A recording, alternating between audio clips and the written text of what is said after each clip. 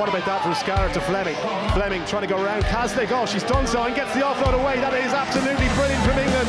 Stretching the legs, Abigail Brown. Will she be caught? Race for the line. Brown, the captain for England, crashes down and gets the ball down. Was it a try?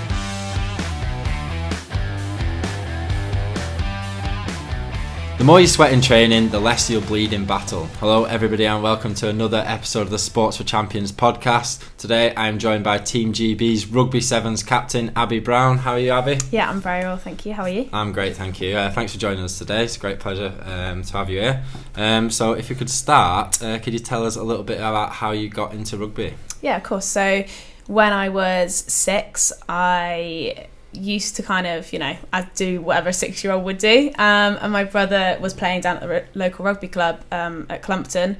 And I basically just got bored on a Sunday watching, and I just turned to my parents and I was like, I want to play. And kind of since that day, my dad took me to rugby. My mum would take my brother to rugby and kind of swap. I remember switching cars at one point because we had to go somewhere else. So yeah, kind of just played with the boys up until I was about 12, and then had to play with the girls because that's kind of the age you had to change over.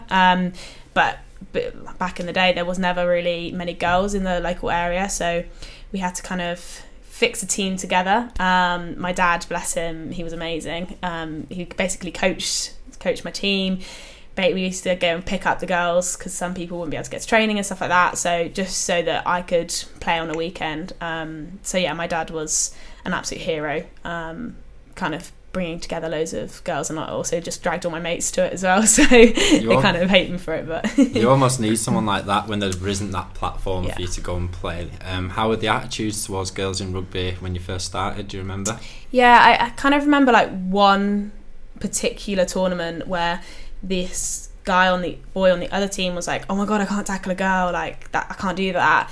And the boys on my team responded with like, right, let's just give Ab the ball because she's going to score us all the tries. So it was a mixture. The people on my team didn't really care, like they just like cared if I was good or not, which I think helped teach me kind of actually just to be the best version of you, and kind of if I wasn't good enough, then they would not slate me, but they would slate me because I wasn't good enough, not because I was a girl. So yeah, I worked really hard to kind of be good and be the best player I could be when I was younger. But I loved it. I loved playing with the boys. They were great crack, and like a couple of them now like stay in touch and stuff. So yeah, they're a good bunch. That's brilliant. And do you remember, were you particularly athletic at that time? Were you playing any other sports or maybe in school? Yeah, I literally played every sport growing up. Netball, basketball, I did swimming, I did tennis, like you name it. I was kind of out most evenings. Every weekend I was out. Like I remember when I was probably a little bit older, maybe 14, 15, and was kind of going through high school, and you're kind of going through that weird transition of like growing up and being a girl and all this kind of stuff. But I would always play rugby. I would always be that person, like play basketball with the boys. Like at lunchtime it'd be like, right, what game are we playing? Like, and all my friends wanted to just sit and just like chat, and I was like, no, I want to go play sports. So kind of went through that battle. But I do remember on a Saturday or a Sunday morning, I had rugby in the morning and then I had netball in the afternoon. And obviously going from rugby, it was like muddy, it was like gross, and I literally had to get in the car. I didn't even have time to shower. Wow. And went straight and put my netball dress on. I had like muddy knees, and I was like on the court. And yeah, I remember all the girls being like, you've been at rugby today, haven't you? And I'm like, yeah, I have, like trying to wipe with like baby wipes and stuff. So yeah, that was kind of interesting, but I mean, I wouldn't change it because yeah, I absolutely love sports. I think on the eye test it can look like a big sort of physically quite bruising game, rugby, but it is quite technical. Do you first sort of remember that moment when you realised that you've really got a sort of technical talent for the actual game rugby? Yes and no. I think when I got selected for kind of Southwest stuff, and kind of when you're 13, 14, you kind of go through divisional, you go through county stuff, and as I kind of progressed, I was like, oh, maybe I'm kind of good at this. And then like getting selected for like under 20s, England under 20s, and just kind of going to those and being selected to start and like things like that. I was just like, oh, that's kind of good. And like my dad always said to me, he was like, you've got something, like there's something about you, like you really understand this game, like you really get it. And like obviously when your dad says it, he's biased, so like I'm like, you're biased, Dad, but kind of looking back at it, I'm like, well, maybe he was right. Like I did have something that perhaps like some of the other people didn't have necessarily. So yeah, it was a weird one. I think when you're selected and you're kind of going through the ranks, I guess, you get more confidence, so then you're like, oh, maybe I am actually alright at this. Yeah, it makes sense, I guess. I know you were selected, was it a decision that you had to make to go to the specialist sports college? Presumably you had friends off going doing A-levels at different places. I'm guessing it must have been a bit of a crossroads for you. Yeah, so I was either to go to Exeter College, do A-levels and do the netball academy there, or I went to Hartbury College in Gloucester, which meant I had to move away from home and do academics but with the rugby. And I vividly remember sitting down with my mum and dad, and we did a pros and cons list of both colleges, everything, and we just let it lie, just kind of like, let's talk about it, and then like just chew over the fat kind of thing.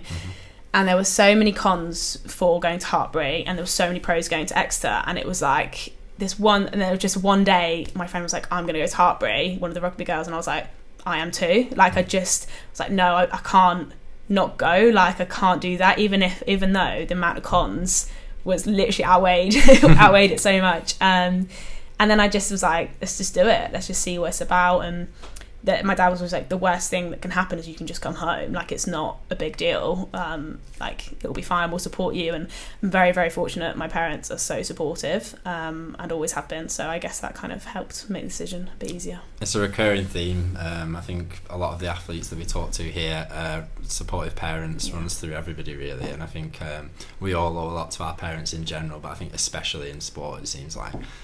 So you were playing at college, and I think you were picked up there by, was it Bristol Bears? Is that to play 15s? Yeah, so played 15s down at your local club. Like if you want to progress, you kind of got to get, when I was like 18, kind of got to join a women's side, and they were the local Premiership club at the time. So yeah, joined Bristol, had a great time, great season, and then got picked up through England because of that. What was your position at that time? Outside centre. So I played, I used to, before I went to college, I played 10. So I played for half all the way through basically my childhood, which maybe helped with, like you're saying, that like technique, tactical side of things, sorry. So like actually, because I was a decision-making player. Yeah, so for people maybe who don't know, that would be like the quarterback role almost. And then the an outside centre, that's more sort of running based a little bit. And then I know that when you play sevens now, you play hooker, which is a completely different role altogether. Can you tell us a little bit about those different roles and some of the different skills needed to do well in them? Yeah, so obviously with being a centre in 15s, you need a bit of all sorts, but it is about that kind of playing off other people more so, whereas 10 you kind of pull the strings, so you put people through the hole or whatever it might be, whereas centre is probably the person that's going through the hole.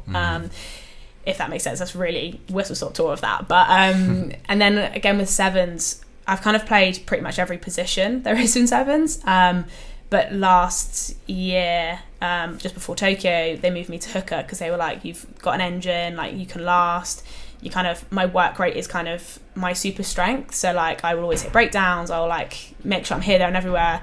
I've got like a really good, very fortunate, have a fitness base, which some of my friends don't like before, but yeah, it's very fortunate to have that. And then kind of you do a bit of like the dog work, I guess, which I love about sevens as well, but then you also are in positions on the pitch to really make an impact. So yeah, sevens is a bit of everything. You need to just like have decision making, and it's got to be super quick and put people through spaces and good handling and all the other side of it. So yeah, that's where I think I found my love with sevens. So you said you've got a fitness base. Is that something that you've kind of grown up with naturally, or is that something you've really worked on? I have had it naturally. I will be honest. I don't know whether or not because I did loads of sports growing up, but I was always the kid that did like 1500 and cross country and like things like that. I was always very blessed in that area. So I definitely think it's more of a natural thing, but again, like because I know it's natural, I like work even harder at it because I'm like, well, I know I can be good at it, Yeah, it makes sense. So can you tell us a little bit about that first call from England? Can you tell us how that came about and sort of your first cap, how that felt to represent your country? Yeah, so when I first got capped with sevens, I remember sitting, I think I was at home and we'd just got back from a social sevens tournament, and and I was in the car, and my parents were like, I was like, I've got this call from someone, I'm not sure who it is, and obviously it was the head coach basically being like, we want to take you away just to see what you're like about and give you a shot, really. And I actually had injured my hip, so I was like panicking, so I was like, what if I can't go, and all this kind of stuff. So but yeah, that was when I was quite young, so it's a loose memory, but the one with 15s, I remember it so well because me and my friend who at the same college were expecting a call if we were going to be selected into the squad or not for the Six Nations in 2015, and we actually had a lecture, but I remember being like, we can't go until we've had this call, like, because what if we get it halfway through and all this kind of stuff. So we like sacked the lecture off. Sorry to my teachers if anyone's listening. Sacked that off, and then basically just sat in our room and we just like stared at like our phones, and like we both kind of got phone calls simultaneously. And me and my best mate were basically both selected to do the Six Nations. So off the back of the 15s girls just winning the World Cup in 2014. So I mean, it was a huge honour, like a big challenge. We were like 18, 19, so it was like quite big boots to fill. And kind of just embraced the whole opportunity with it. It was definitely tough, like it was really hard because we'd been in the situations where we'd only really done like a year of senior rugby, and now all of a sudden they want us to go play for England against Wales, and you're like, what? Like, what's going on? But yeah, it was super cool. How was the jump in the level, playing international rugby compared to club and then obviously college rugby before that? Yeah, I think it was huge. Like, I don't think I realised how big a jump. You know, we had under 20s, but even under 20s to seniors was just a massive leap. Because you're not just playing with like 3 age ranges, you're literally playing with just the best of the best. Yeah, the best of the best, and any age over 18. So it was hard. It was really hard. What's the biggest difference in terms of, is it like the physicality or the skill level or everything? I think a bit of everything, but probably the skill level was the hardest bit because everything's then faster.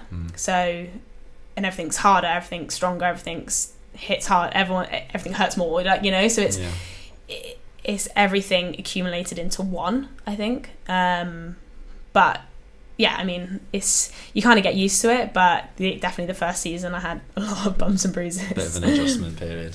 So if I could fast forward a little bit, I know you had quite a difficult qualification process for Tokyo. Can you tell us a little bit about that? Yeah, so in the lead up to Olympics, you have to come top 4 in the World Series. So we do a World Series every year. So it's like you go away like once a month to like a new place. We obviously didn't do that. We were kind of ranked, 2019 we were ranked between 5th and 8th. And we basically went to a standalone tournament where you have to win the tournament to qualify. The teams we had to beat were like Russia, Spain, Ireland, France, and they were all ranked above us. Like, France basically should have done it on the World Series. Like, they were like the team to beat. And we actually ended up with like a really hard run into it. And like just everything about the tournament, like we just shouldn't have won. Like the people we had probably like, we had a great team. Like the team itself was great, but we obviously weren't clicking that whole season. And we just like backs against the wall. We were definitely the underdogs going into it. I think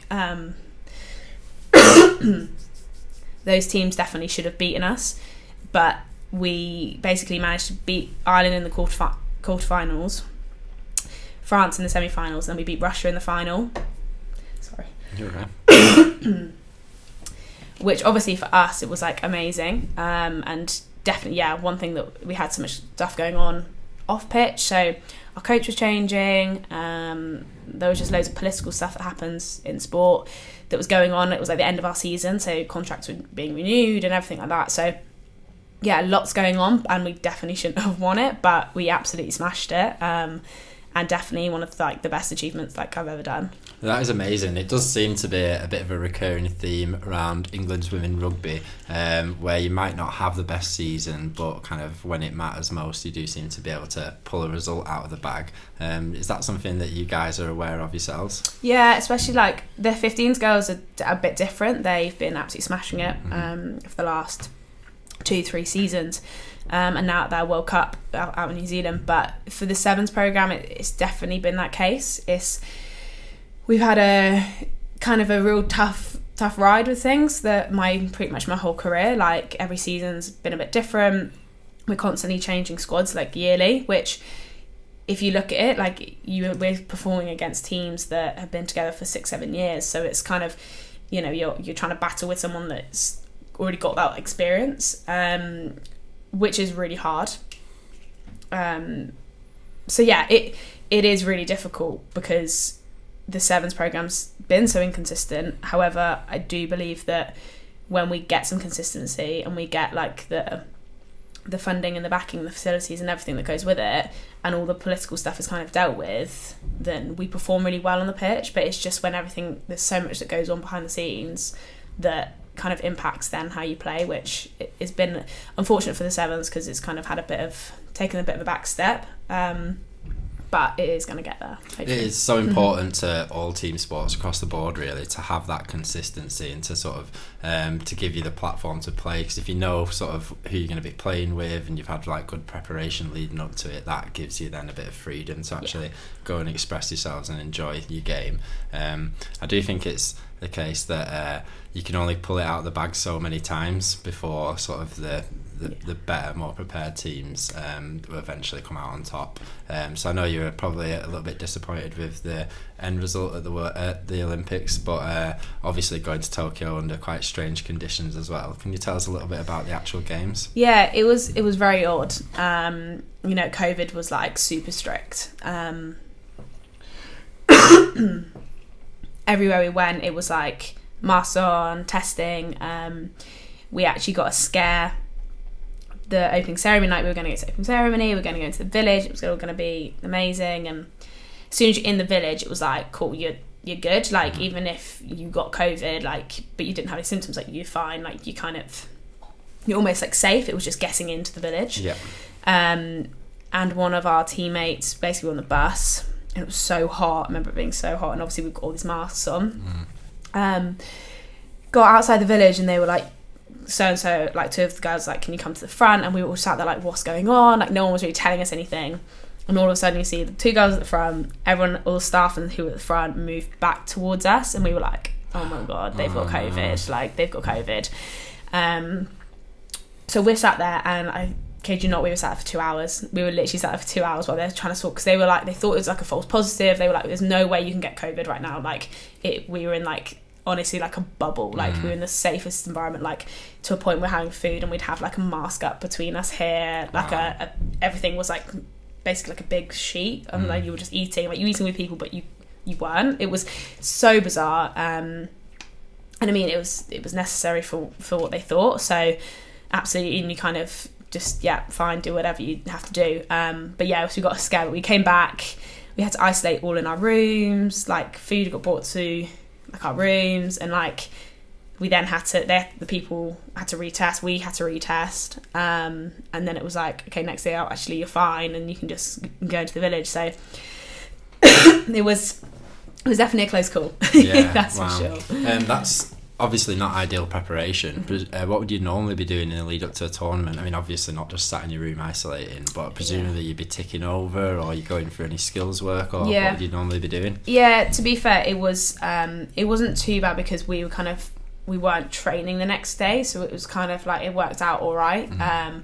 But often or not, there you're like off days to relax or whatever, and actually we were training, or we were traveling. Sorry. Really sorry about this cough, by the way. So you're going to enjoy editing this. So went to what were we saying about the travelling and stuff? Prep wise, we would usually have longer as well, so because of COVID we actually only had 6 months before Tokyo leading up to it to be a squad. So however many people invited to be in the squad, 24 I think it was, and only 13 went. So you're cutting that obviously literally in half. So it was very challenging kind of 6 months, because also we were in COVID times, we were in our own rooms, we were in camps but in our own rooms, everywhere was masks, it was just disruptions everywhere. And I think the thing is, going in Tokyo, obviously like the one thing that was a real shame is that no one could come and watch, not necessarily just families and stuff, like obviously that was really sad, because I would have loved like my family to be there. my teammates' families, but actually the people of Japan weren't even allowed to come, which they were gonna do. And I was like, that's the bit actually, like, you can just invite schools and stuff like that, like, and that it wouldn't really matter. It would matter because you'd want your loved ones there, but it wouldn't matter as much. But they stopped all of that, so it was very different, very, very different. But it was, yeah, it was amazing at the same time.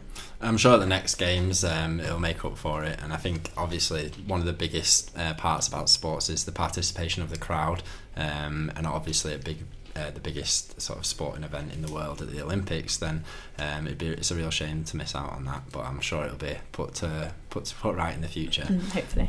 Can you tell us a little bit about where you think women's rugby is at the moment? Obviously we've seen great success in the football over the summer, and things really do seem to be changing there, so just interested to get your opinion on it. Yeah, so women's sport for me is changing. The football girls did an amazing job, but they did an amazing job because they put on a platform and that people could watch it and it was accessible. And I think that's the difference, is why it's kicked off, is because it was accessible. People have been playing football, people have been playing rugby, like, we've been playing it for years. It's just not been accessible. Like, the girls, Six Nations, 15s have really got a big backing at the moment. There was loads of people at their Six Nations games, and they took it all over the country. Like, it was amazing. Like, tens, thousands of people. Like, I think one of the games was like 15,000 people were like there to watch it, and it was just that for me. I was like, oh, it's not just my mum and dad going to watch these kind of games anymore. It's like, it genuinely is like a family game. There's loads of kids, and I think that's what is amazing about it, is that it is getting there. And obviously when a team does well, you get even more backing and you get more accessibility. So it's credit to the players, I think, in the football team and the girls out in the World Cup at the moment, who I'm sure, touch wood, they will bring it home and they'll get that World Cup, because they've worked so hard and they are the people to beat. And it's credit to the players, I think, to go credit to the players to be actually like, we want this to be better. We want it to be, accessible. We want it to people to follow our journey, for brands to go, oh, actually let's get behind that. And I think it is getting there. I think for us, for the sevens, it's really hard because we play all over the place.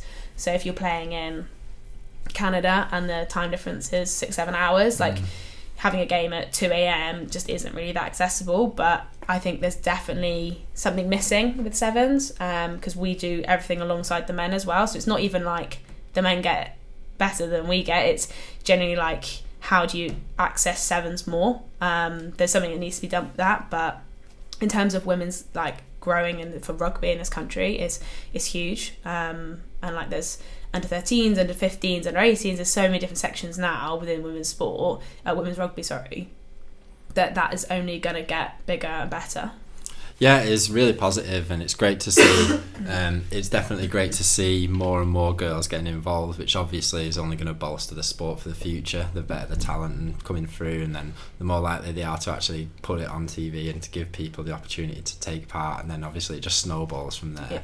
Yeah. Do you think there's anything in particular that motivated you to try it? Because obviously there's not, there wasn't really too many role models, and like you said, there wasn't many girls in the area playing whatsoever. Do you think there's anything in particular that really pushed you to really follow the rugby path, as it were? I think I always wanted to be better. Like, I've always, like, my drive and stuff to just keep being better and at what I do and be happy doing it. Me and my dad's always like, as long as you're happy, like, it doesn't matter. And I think it's so true. And every time I played sport or I played rugby, I was just happy. I was happy doing it. So then I was like, well, if I'm enjoying it and I'm kind of good at it, like, I can be better at it as well. So I think that definitely pushed me to be like, okay, cool, I want to just keep being better. I want to, strive for the next thing. And kind of the environment I'm now in, it's like, how do you keep, you're never satisfied. So you're never fit enough, you're never strong enough, you're never, and there's always this kind of clog that's ticking, because you're never where you want to be. And I don't know if you ever will be, and I don't know if that's a good thing or a bad thing, but and probably more recently after COVID, I've just learned to just enjoy the journey. So like really have enjoyment in everything I do along the way, rather than just going, okay, that one big goal at the end. Actually, let's just enjoy everything in between, enjoy day to day, like live a happy lifestyle, live a healthy lifestyle, and then if that then big thing comes, then that's great, but if not, I'm enjoying it as I go, you know. I think it's so much easier to put in the hard work if you're just enjoying the process, like you said. How do you see, you said early on that you were quite naturally talented towards the sort of things that you need to be good at rugby. How do you see the roles of talent and hard work playing against each other? Yeah, it's an interesting one, because I think if you don't work hard, you can have all the talent in the world, but you're never going to get anywhere. But again, if you work really hard, but you have no talent, it's, you know, you're kind of fighting against a brick wall. So I think it definitely is hand in hand, but I do think if you work harder, like talent, you will learn talent, because you're willing to try, you're willing to get better, you'll do anything you can to be the best passer, the best tackler, even if you're not extremely talented in that area. And I think that's the thing I love about rugby. It's that we say rugby is for all, and it really is, because you can have such a variation of body types, of like what you look like, where you're from, and all the kind of bits in between. And there is a place really for everyone, and you don't necessarily have to look a certain way or be a certain way. You can just be whatever you want to be. But majority of not, like people I've been with, like if you work hard, you succeed. If you don't, you don't, but you're also happy because you're not willing to work hard, you know. So yeah, I think a bit of both, if that answers your question. Yeah, it makes sense. And how often are you training at the moment? At the moment, it's actually my off season, so I'm not training. Yeah. But usually we would train pretty much every day. We'd have probably two maybe 3 days off a week if we're lucky. But yeah, you're in the gym, you're doing your fitness, or you're doing like rugby sessions. So it's, or if we're in camp, we have sorry. If we're in camp, we've got meetings, and various different things to attend. So it's definitely full on. How does it work out in terms of like gym work compared to like ball work or just running? How do all them kind of fit together? Yeah, it varies like within the season. So like probably like your pre-season, before competition stuff even starts, your fitness, you go in the gym more. You're probably 4 times a week in the gym. You're doing more running, as well as like skills and rugby stuff. Whereas as soon as competition stuff comes, you drop all that down and you just do more rugby stuff. So towards the back end of the season, we had loads of competitions, and we would probably train in the gym once, maybe twice a week, with really short sessions. Whereas we were on the pitch quite a bit. But then as soon as then, like I said, a week out before competition, you're only out on the pitch for like half an hour, 45 minutes. You're in the gym for half an hour, and then that's kind of it, because you're peaking. You're like maintaining then, because you've done all the hard throughout the season.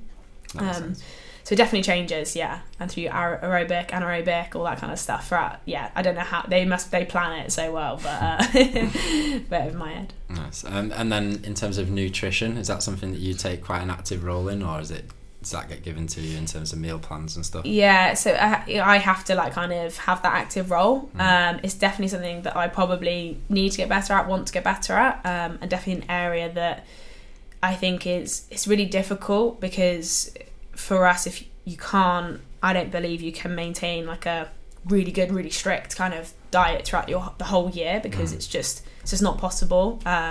And especially with women, obviously we go through the menstrual cycle, so you've got all of those kind of things that play a big impact in that. And I think you kind of have to, it's so individual, but I do think there's probably a piece of that, as sevens players, we don't eat enough, because what we're doing, how hard we're working on the pitch, we probably don't eat as much as we probably should be eating to actually replenish that, let alone just live as a normal human. So yeah, there's definitely a bit in that, and definitely we don't actually have like a nutritionist or anything, but it's something that moving forwards, like I'm going to help try and get the squad to have, and because I think it's so important. And if you don't know, then how do you know? It's always that classic saying, you don't know what you don't know. So and especially we've got quite a lot of young girls in our squad that probably need a bit of guidance with that. Yeah, the world of sports only recently changed to incorporate that kind of stuff, but it is so important to obviously fuel your engine, as it were. Yeah. There's a lot to remember there. Do you think that the life of an athlete is tough compared to maybe other professions? It is tough. It is tough. I think it's really difficult because everyone's like, your dream job, you've got your dream job, and like it is, like, don't get me wrong, it really is, but it also is hard work. Like, I don't just, turn up to work and it's like, okay, cool, I finished the day at 4. Like, it's a lifestyle. And I believe that when you play sport professionally, it is a lifestyle, it's not a job. So although it's probably not the toughest, I'm sure there's definitely tougher ones and people work extremely hard in their own profession, but yeah, it's definitely a lifestyle choice, which can be hard. Did you have a favourite sporting hero growing up?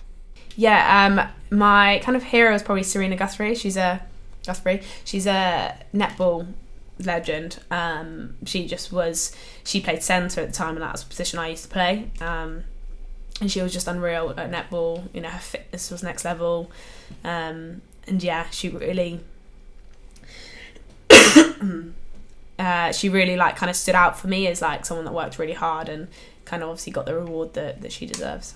Oh, that's brilliant. And then, do you have a favourite sporting quote? I do have a quote. It's about, hopefully I get it right, life isn't about waiting for the storm to pass, it's learning to dance in the rain. That's brilliant. Yeah. And then, do you think that that's something that you apply maybe to your sport? Obviously that's a big life quote, but do you think that's something that do you ever have to weather the storm in rugby and that kind of comes to mind? All the time. And I think that's why I like that quote, is that you're always going to get stuff thrown at you, especially in rugby, especially in the environment I'm currently in, and it's a absolute rollercoaster ride. Like, I always talk about like the rollercoaster ride, especially in sevens, and even to a point of how when you play over a weekend, it's like a rollercoaster of emotions. So like it kind of impacts in everything I do, and yeah, kind of that's the whole piece of enjoying the journey. That's that learning to dance is the enjoying part. Does being an athlete make you a better person? I believe so. Yeah, I think it definitely gives you your values and it tests your morals. It tests what you're about as a human, but it also allows you to understand someone else. I think, you really put, when you're tested and you're kind of backs against the wall with a team and you're basically going to fight, you really learn a lot about yourself in those situations, but also the people. And I think if you can keep being better as a person, then you're definitely going to be better as an athlete. So obviously, as the Sevens captain, you were selected for a reason. Can you tell us a bit about why you think that might be? Yeah, well, it's an interesting one. When I first got asked to be captain, it was kind of like I think you would be good at this in the kind of, not necessarily then, but like in the long run, like you'd be really good at this. And I was like 20, I'd only been in the squad a season, and I just was like, okay. And I definitely made some mistakes along the way, tried to be that person or this person or do it this way, and it just wasn't right. It wasn't right for me. And I think I really think about the people. Like, I put people before myself, which is a good thing, but also can be a negative sometimes in sport. But I think I'm good at kind of understanding where the squad is at, so I've got a good feel for it. So like I know if something's not quite right or whatever, and I think it's also helped me to really understand, like I was saying about my morals and stuff, but like what I believe in it to be right or wrong or whatever, and fair. If I don't think something's fair, like I will say it. I will just be like, no, that's not okay. Even if you're a coach or whoever you are or play or whatever, I've kind of gained that I guess confidence to go, actually no, like, we need to stand up for this because that's not okay, or even go the other way and go, that was really good, like we need to make sure we keep doing this, so I've definitely kind of got a bit of an act of it, but I'm not sure I saw it at the time. I think I was just like a rabbit in headlights when I first was captain, but yeah, I think hopefully now the girls think I'm alright. That's brilliant. And then does that mean that you give a little pre-match talk or anything like that? Yeah, always give a pre-match talk. Kind of don't really have anything I normally go to. It depends on the mood or the game we're about to play, who we're about to play. Sometimes you don't need to say a lot. I'm a firm believer of less is more, and kind of lead by actions, like how I am as a player and what I play like and stuff like that, and how hard I work, rather than, you know, giving a 15 minute speech isn't really me. But yeah, hopefully the girls appreciate it, and I like to do little things like always high five the girls before we go out, and just like little things like that to know that I'm kind of with them on this kind of journey, but also what we're about to go and do. I think so much of it is about settling your team before the game. How do you feel before a game? Do you feel nervous, or? Depends what kind of game it is. I've learnt to kind of not feel that nervous for games anymore, and it's a weird one, but I think it's because I'm so focused on the team, and I'm so focused on, okay, what we're going to go and do. The coach just said, these are the 3 points. How can I then remind the girls, right, this is the 3 points, and like constantly, rather than think, okay, how do I feel about this game? There's a couple of games like recently I've felt really nervous for, but it's because of like the environment and the competition it was for and things like that. So it's a hard on managing your own like nerves, but knowing that I'm sure other people feel just as nervous, even probably more nervous than I'm feeling. So it's kind of like, okay, how do I then help them manage that? And I co-captain the squad with Meg Jones, and she's amazing as well. We're very different captains, but I guess it's kind of easier when there's someone else to kind of lean on. No, it works, yeah. And then in terms of, would you have any advice for a young person maybe looking to start their career in sport, and then maybe even if there's something specific to rugby? Yeah, I think just give sport a go. Like, give every sport a go, especially if you're a kid, like, because you never know what you might be good at or what you might love more or whatever. And I think the biggest thing for me, especially when you're growing up, is like the people you meet. Like my best friends are definitely Okay. My best friends are definitely who I've made through sport. So I think it's give things a go, like try it out, and especially if you want to get into rugby, like just go down to your local club and just ask about it. The way it's going at the moment, like little boys, little girls, like it's just getting so much momentum. So just try it. Try it is the biggest thing for me, I think. Brilliant. And then what are you looking forward to in the future, maybe for your team and then for women's rugby in general? Yeah, so looking forward to kind of moving to GB. We're moving to GB from England this season, and then on to Paris in 2024 is the big goal. But I guess more just enjoying the journey again. It's a couple of busy years for Sevens, and hopefully off the back of the work girls, hopefully going to win the World Cup. I think it's just going to bring so much more momentum in England. So yeah, really looking forward to the next few years. Well, best of luck with that, and we'll all be watching here at Sports for Champions, and I'm sure everybody will be watching at home. Thank you very much for joining us today. It's been an absolute pleasure talking to you. Absolute pleasure. Thank you for having me. No, you're more than welcome. And thank you to everyone who's watching at home. It's been another great episode of the Sports for Champions podcast, and we'll see you next time. Thank you.